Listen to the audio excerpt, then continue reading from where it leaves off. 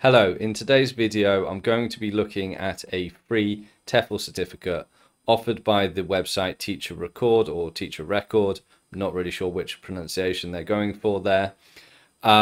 This is a video that I've been wanting to make for a while. I heard about this certificate several months ago.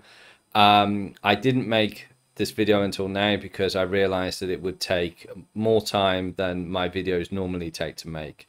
So I'm planning to have quite an in-depth look at this certificate. We'll have a look at what it actually contains, what you have to do to get it, and decide whether it's any good or not. The reason why I'm making this video now is because I recently had a teacher that applied to our school with this certificate, and I think people should know whether this certificate is actually any good or not. So if you like this video, please like it, subscribe if you haven't already, share it with anyone who might find it useful, and do comment if you have any thoughts, because I always respond. So if you've been watching my channel for any length of time, you'll know that my early videos were mostly around TEFL certificates, and I haven't actually made any on TEFL certificates for a while, I think. So it's a good time to jump back into that. So in some of those videos, I've said why most TEFL certificates I don't trust. And the reason for that is because they offer some kind of online platform where they give you some information, and then there's some kind of multiple choice test. And it's very easy for someone to do such a test and then take the answers and give them to other people. And so if you go on YouTube and you look for this qualification, Teacher Record, you don't even need to write in Teacher Record answer key, just Teacher Record. I found at least 7 videos here that say they have the answer key. There's another one there, another one there. So the biggest one I think has about 39,000 views. So that's telling me that probably almost 40,000 people have cheated on this certificate. When you actually sign up for this certificate, it does have a some terms and conditions that say that you won't just copy the answers or get them from an answer key, but there's really no way that they're going to actually test whether you got these answers from one of these videos or not. So straight away, that's a massive red flag that this is not going to be a quality qualification to have, because it's so easy to cheat on it. So as you can tell, I don't really have very strong hopes for this certificate, but for this video I am going to try and be fair and give it a fair chance. So let's have a look at the Teacher Record website now. Here it is here. So it describes this certificate as a 120-hour certificate. We'll have to see how much time actually it looks like the material will take. It claims that it's internationally recognized. Now, every TEFL certificate does this. And really, what does that actually even mean? If 2 employers in 2 different countries will accept this certificate, would that mean it's internationally recognized? If what about if it's not even recognized by schools in countries? What if it's an online school? If this certificate is recognized by them, would that make it internationally recognized? This is a phrase that's really meaningless. And since all of the other TEFL certificates claim to be internationally recognized, it really doesn't mean a lot. It says that it's fully online. You can study online anytime and anywhere. I don't necessarily have too much of a problem with that. Nowadays, you can do a CELTA online, but of course, not all of that CELTA course would be any time, because you would need to do classes at certain times. So I'm guessing that there's no live teaching component to this. I mean, I'm guessing that from the price anyway, because that would mean that someone has to actually mark it, someone actually has to actually assess what the person is able to do on this course. and you wouldn't be able to offer that for free. No one is going to do that for free. You've got 12-month access to the online campus. But basically, you have 12 months access to the website. Okay, fine, no problems there. It's 100% no charge. I mean, okay, we all like free stuff, but equally, it's got to be valuable if it's going to claim to be worthwhile. Permanently valid. Well, again, I mean, what does that even mean in terms of these certificates being valid? They're not really backed up by anybody, so doesn't really mean a lot. And help in finding TEFL jobs online and abroad. It seems to me that this was actually what this company started out as, basically trying to put people into TEFL jobs, and absolutely nothing wrong with that, of course. I don't know what their record is like for that, whether they work with any unscrupulous employers. I don't know. So the course entry requirements, ability to communicate clearly and fluently in English. Well, they don't test this in any way because you're just signing up for a website. So I don't really see how that's a requirement. Nationality of a native country not required. Okay, so one of their requirements is a non-requirement. And similarly, university degree is not required. So basically nothing is required. Anyone can do this certificate. It's as simple as that. Introduction of the 120-hour TEFL course. So the reason why they're saying 120 hours is because the CELTA is 120 hours. And many schools will argue, well, will ask for a 120-hour TEFL certificate. They'll ask for CELTA or equivalent, and that's one way that people can try and argue that another TEFL certificate is equivalent because it's the same number of study hours. But of course, that really is just one factor. The main factor for the CELTA is that it offers this actual teaching practice, and this course is probably not going to offer that. We'll find out soon enough. 120-hour certificates can be legalized, notarized, or apostilled for international visa application purposes. Okay, fine. So you get a piece of paper basically that you can take to a lawyer, and they'll say that yes, you have a piece of paper.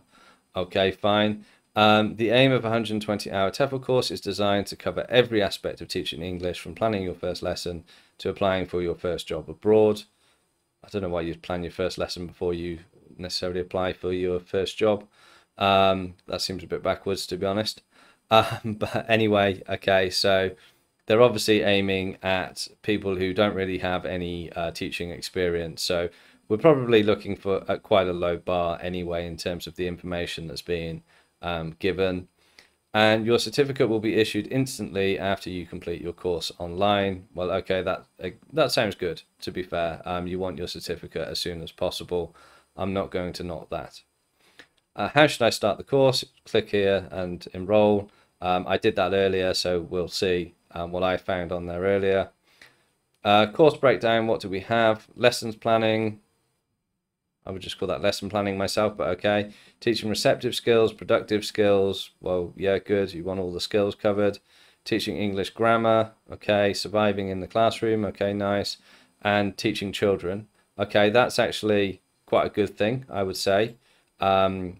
Because the CELTA, for example, is often criticized because it's focused on teaching adults, and actually a lot of the teaching that people are doing nowadays is teaching young learners. There are probably many more jobs these days for teaching children than there are for teaching adults. So yeah, that's good that they're including it as a module. In reality, what should probably happen at some point is that we will switch from having courses that are designed for adults and then have some kind of extra bit for teaching young learners, and actually starting with a course that focuses on teaching young learners and then has an extra bit for teaching adults maybe. But yeah, no, that's a good addition. I'll give them a tick for that one. What will my certificate look like? Well, it looks something like this. I did see this earlier, and I thought the name that they've got on here is Black James, which I'm guessing should really be James Black, maybe. I don't know. That kind of made me laugh. And then their partners, well, they have a number of Chinese schools. I think most of these operate in China. Some of them might be outside of China, but I think mostly they're in China. And they're also an TEFL institutional member. All that means is that they pay about £200 a year to TEFL, maybe a bit more, to get access to TEFL's publications. It doesn't mean that TEFL are saying that they are a good provider of courses or anything like that. It just means that they pay money to TEFL.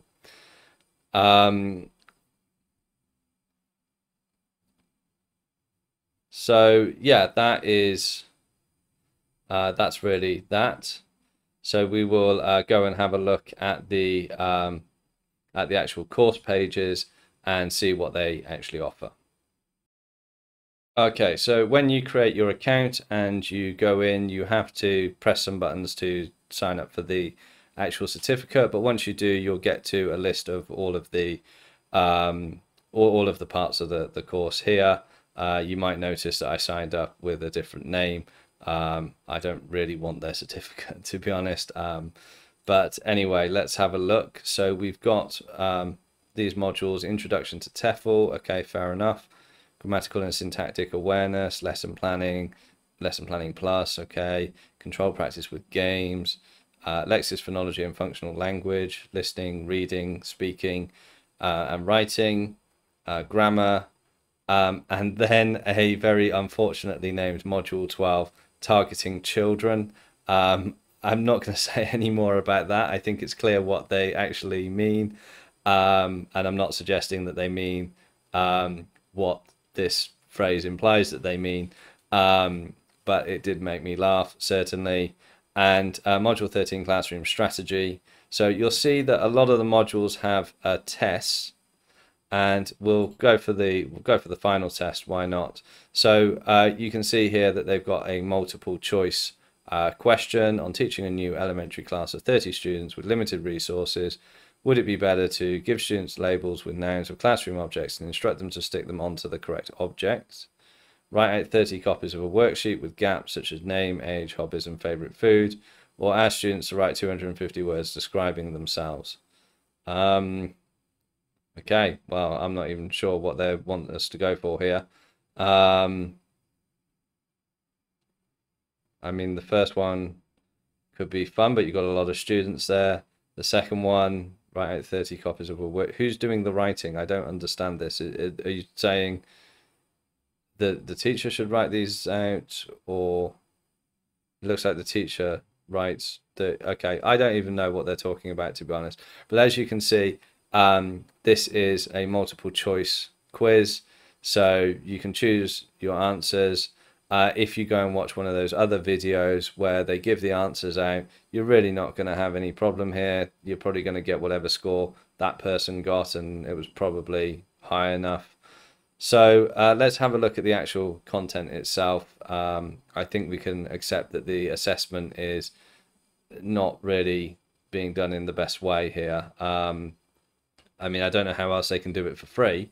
I'm not saying that there's a better way for them to necessarily do this and keep the course for free. I'm just saying this is the problem with a free course.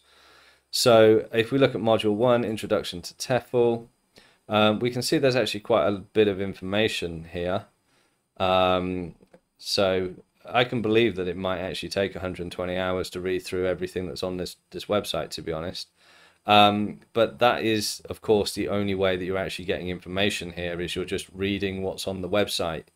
And you're hoping that whoever has, I would suggest they've taken information from a number of different sources. You're hoping that they've really understood it themselves and are representing it correctly here.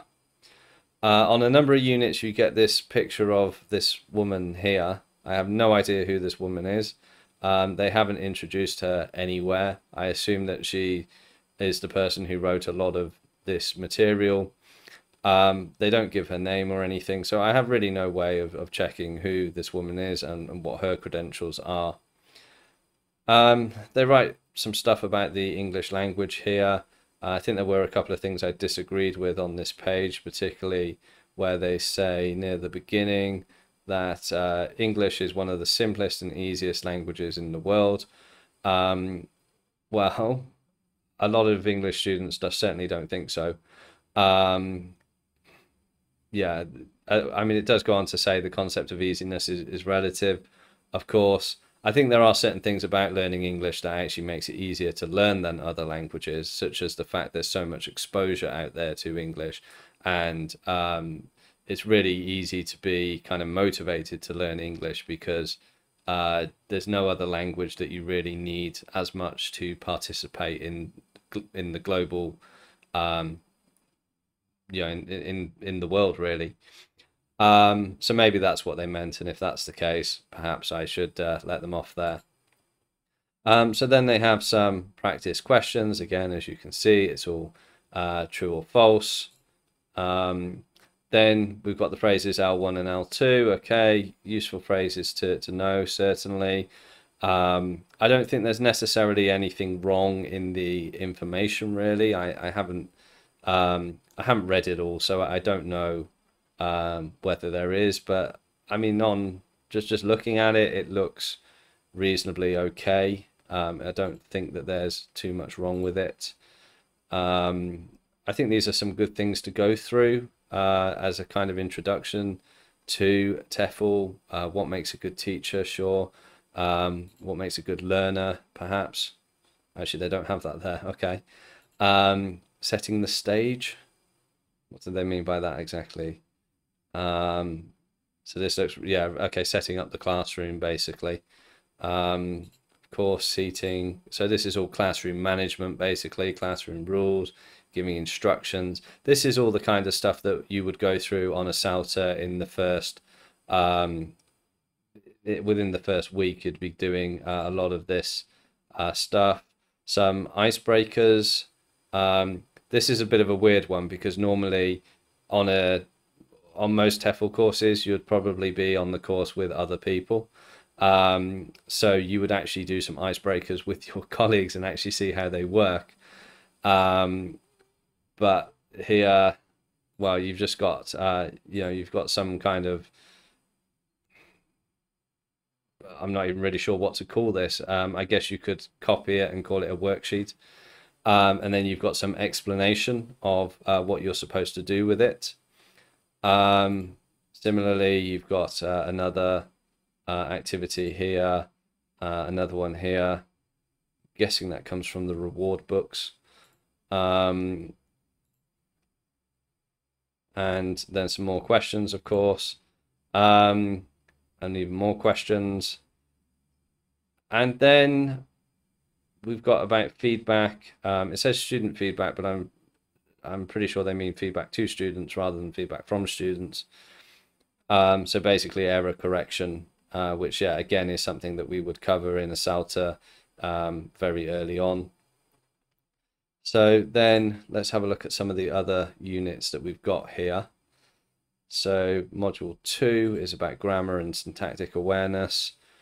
So I saw this earlier, which was about the grammar at every level. This is something that I actually would challenge because I don't think it's really helpful of thinking as grammar as something that students know at each level. And considering that they spend the page before going on about the CEFR, this actually kind of flies in the face of what the CEFR was all about, which was about trying to say what people can do at particular levels, or which was then backed up by the ALTE can do statements.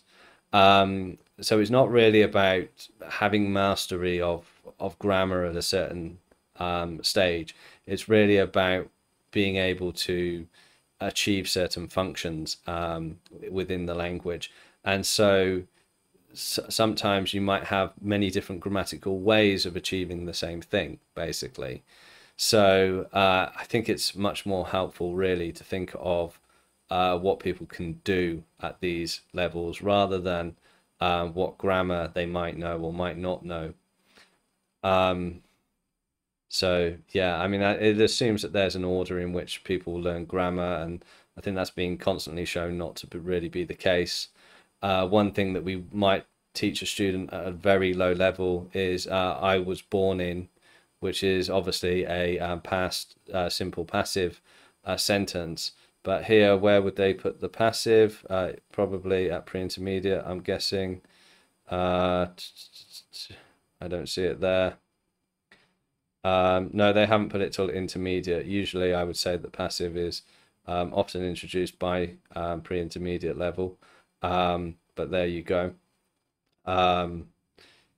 Anyway, so then they go through each level, which I don't think is necessarily a bad thing to do. Students on a CELTA course actually will get to teach two different levels. Typically, it's like pre-intermediate and upper intermediate. But that means that they often don't actually know what they need to do differently for, say, a beginner level or an elementary level. So yeah, maybe a point to teach a record for including stuff about different levels. Fair enough. Again, we've got questions. We've got some key grammatical terms. CELTA doesn't tend to teach grammar, basically, because it's assumed that teachers applying for CELTA will actually have a certain amount of grammatical knowledge.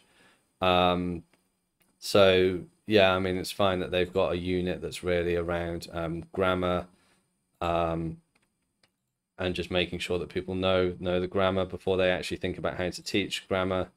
I guess that may actually that may actually help the participants to actually take more in when they get to actually how to teach grammar. So yeah, just lots of stuff about grammar and syntax here, really. So let's have a look then at the next unit. We have we have lesson planning. Okay. So they talk about PPP, TTT, and task-based learning. Excuse me. Yeah, they call these procedures. We often refer to them as lesson frameworks. Here, they refer to it as an approach. I don't really like this terminology here, really, because an approach is really basically your beliefs about your subject matter, how teaching works. It's not really, PPP isn't an approach. It's a way of structuring a lesson. And they say here that it plays a major part in the CELTA qualification. I would certainly agree that it used to. The CELTAs I've been running, we've been a lot more focused on TTT, actually, on test, teach, test. So I don't know that actually PPP necessarily is the focus of CELTA anymore. But it might depend on which CELTA trainers are running them. It says here that it's seen as a communicative approach to teaching. Again, I would say this is a misunderstanding of PPP. PPP isn't really the approach. So yeah, this first paragraph here actually worries me a little bit. I think then they've got a description of, you know, presentation, practice, production, the 3 stages of PPP, which are probably okay. Again, I haven't read all of this. I don't intend to. And I'm not going to look for every last mistake. They talk about lesson plan structure. That looks fairly okay. So let's look at a lesson plan. I think really they're looking at stage aims here, actually, or procedures, sorry. Yeah, sorry, they're looking at procedures, okay. Then they go on to test, teach, test.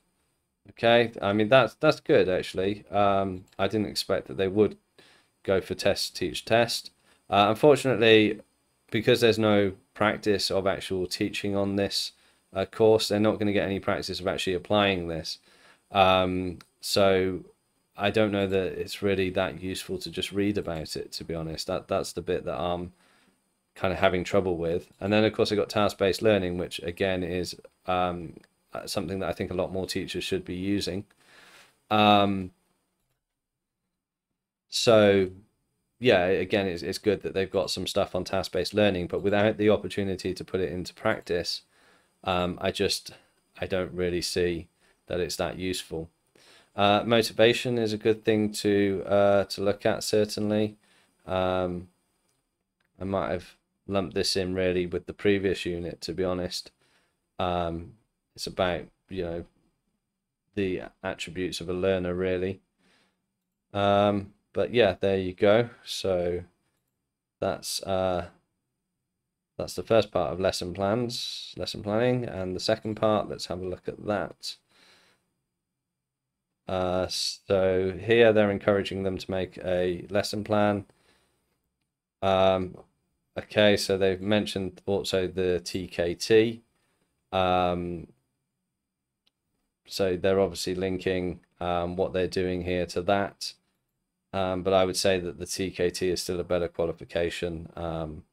At least I know that you've actually really taken it and had to do it yourself. You know, you haven't just been able to copy the answers from a YouTube video. So components of a lesson plan. Well, I mean, it says here essential and optional components, but I mean, that really depends on who you're producing the lesson plan for. Different schools will have different requirements, and probably most schools won't actually ask you to do a lesson plan unless you're doing an observation. So yeah, more about lesson components. Okay, summary lesson components. Got some questions. Okay, planning procedures for the lesson, assessment. That's interesting actually, because this is within lesson planning, and typically you might look at assessment more for course planning, but I guess they're putting it all together. What else have we got?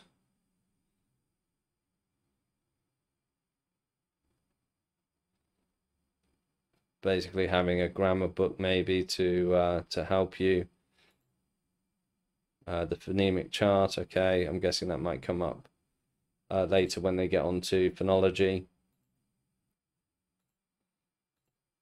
Okay, various aids and things that you can use. Okay, a bit about designing your own materials.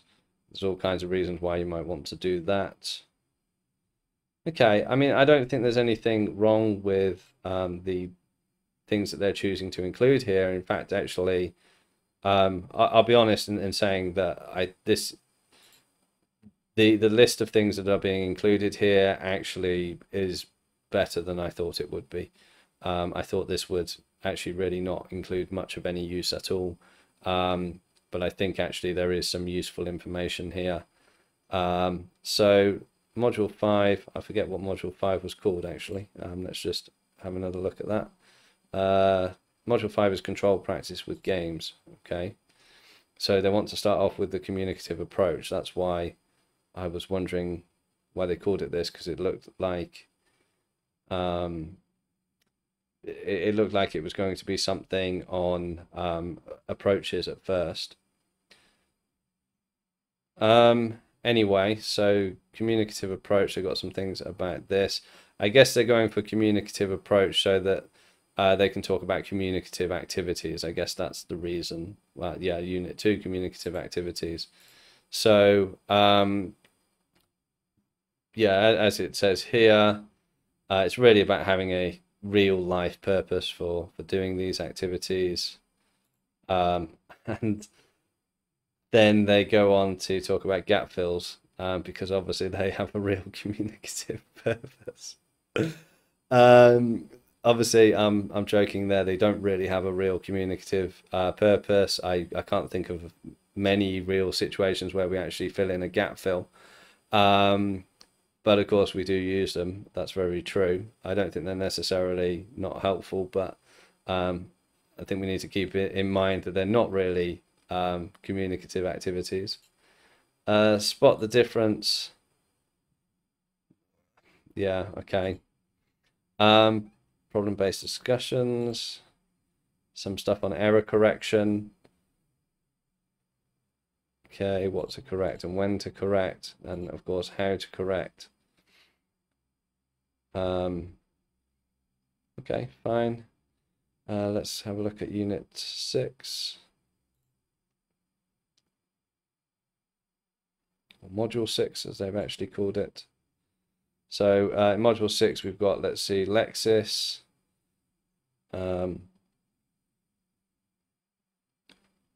It's interesting here that they say grammar and skills are going to be key areas for EFL teaching. Oh, okay. Okay, it seemed to me they were saying that they were more important, but yeah, I would certainly disagree and say that vocabulary is probably more important. So, okay, they talk about Lexis.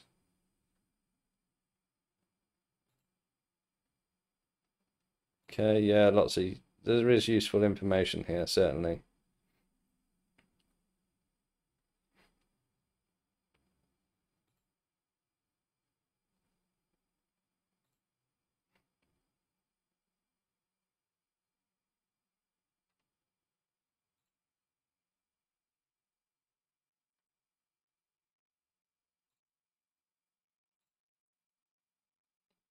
Okay, functional language. More about functions. Let's have a look at Unit 7. So now we're moving on to the receptive skills. Talking about receptive and productive skills. It's interesting that they've put passive here and then not gone on to explain that actually listening and reading are actually not really all that passive. They actually require quite a lot of effort to do effectively. Learning styles, okay, interesting.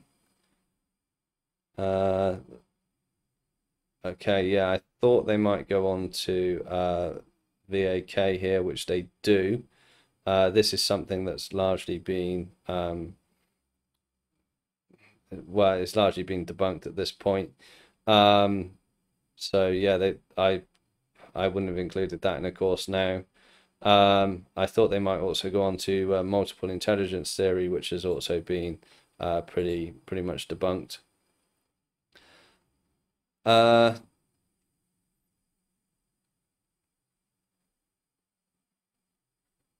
Okay, so they present listening by the looks of it as pre-listening, while listening, and post-listening, which is more or less how the TKT actually does it. So as they say about a lot of this being based on TKT, that does seem to be the case.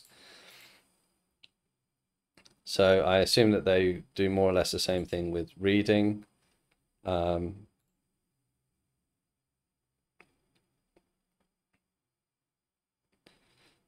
Okay, so they talk about skimming and scanning. I like the fact that they actually call them techniques rather than sub-skills, actually. Okay.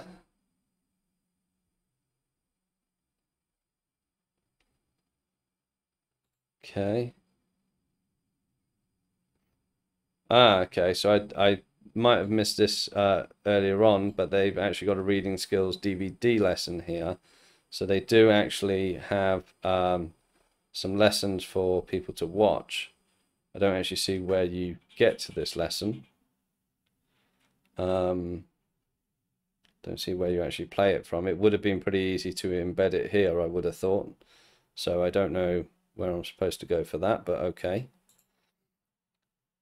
I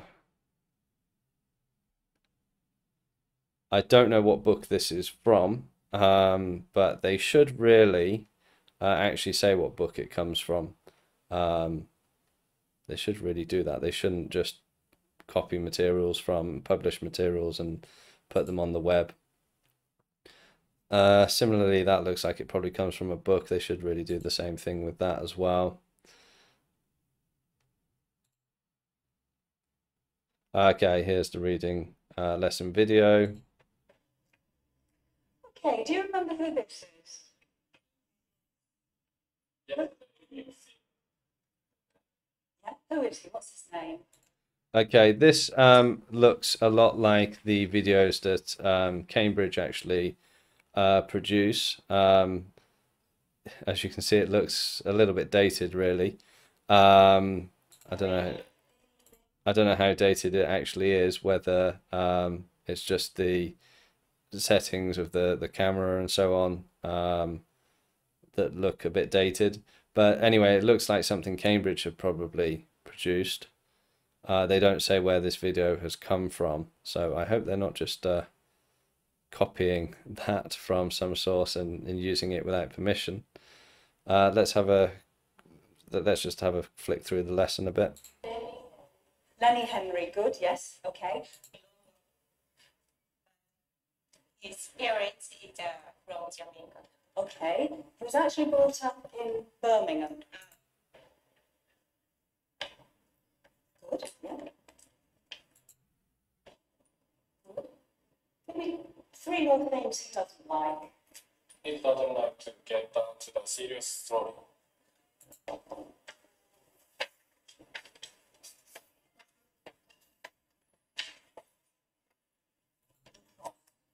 Okay, you've got 2 minutes. Go. Good. It could be more comfortable for him. Good, because do you remember he's a big guy, isn't he? Yes, yes, okay. Good. Okay, well, I don't think I'm really going to find much wrong with the video. It seems like something, as I say, that Cambridge probably put together, probably use on TKT or CELTA somewhere. So, yeah, I don't think there's much more I can say about that. Part 2, I assume, is more of the same. And then suggested solutions. I guess these answer some questions that I skipped over somewhere earlier. So, okay, we'll leave those. So then let's have a look. We've got speaking next.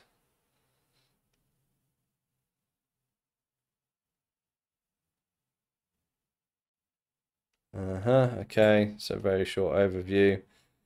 Then we've got some reasons why speaking is difficult. Concept of freer practice. Okay, some strategies.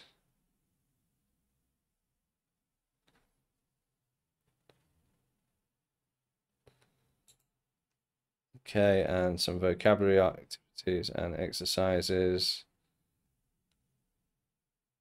Okay, I mean, that's obviously going to be a useful resource for people who are starting out. They've got some ideas about things that they can do here.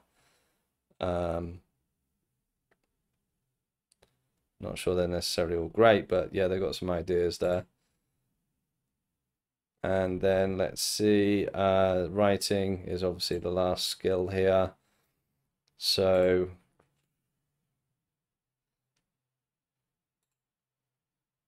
we've got some before, during, and after writing activities. Okay, I don't see anything here about process and product writing, which I would expect there to be.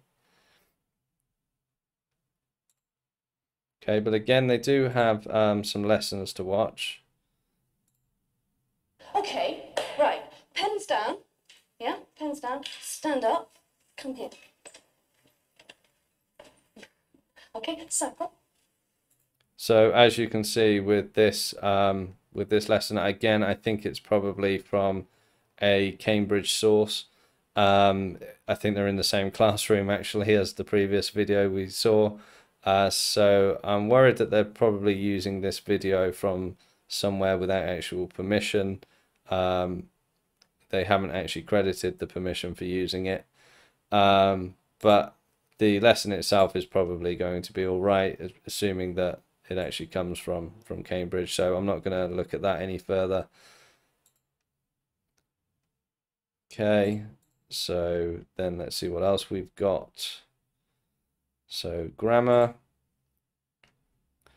And we had a lot of grammar earlier, of course, but we've got more grammar here.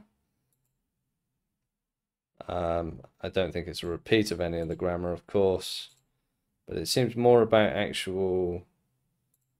more about knowing the grammar than teaching it. Okay, here okay, again, we've got a video lesson. Let's have a quick look. Good morning.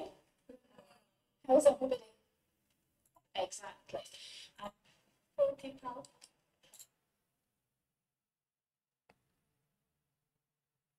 Okay, once more, seems to be the same classroom, same students. So I think, again, it's probably from Cambridge, this video. That's a very odd practice question, ready to see the answers. Okay. And then some more evaluation of that lesson. Okay. We got something about concept questions here, concept checking questions.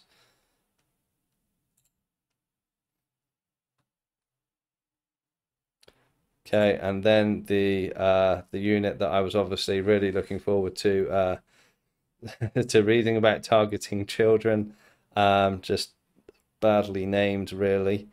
But as I say, good idea to include that. Yeah, obviously classroom behavior is going to be a big issue with young learners. 7 R's. Okay, I'll be honest, that's a new one on me, but yeah, rules, routines, certainly things that you want to set up with young learners. Storytelling. Okay, yeah, absolutely. Drama. Yeah, drama is a good thing to use, certainly. I might have expected something on TPR here, to be honest. Maybe it is hidden in there somewhere, but yeah, I'm surprised there isn't anything on TPR.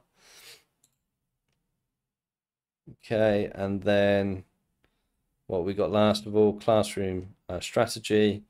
So we've got some of the things that people run into, I guess. These are about problems. Teaching with limited resources, I've been there, definitely. What have we got? So this is some kind of activity. Okay. Label the room. Okay, fine. They seem to like that activity a lot. Create a poster. Okay, I think these are just activities really at this point. Teaching large classes. Okay, yeah, that's a that's a big challenge that you might get, especially teaching in somewhere like China, which is of course where a lot of teachers end up going. We've got questions. Teacher's role.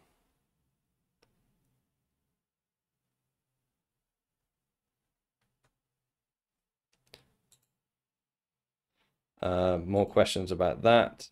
Discipline in the classroom. So again, that's going back to managing behavior of young learners.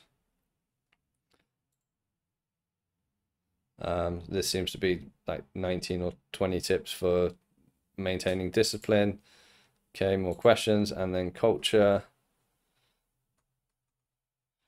Okay, all right, and that seems to be all of the material on this course. So if you go through and read all of that, then I guess, yeah, you can go and teach English somewhere, right? So that concludes my review really of their of the material.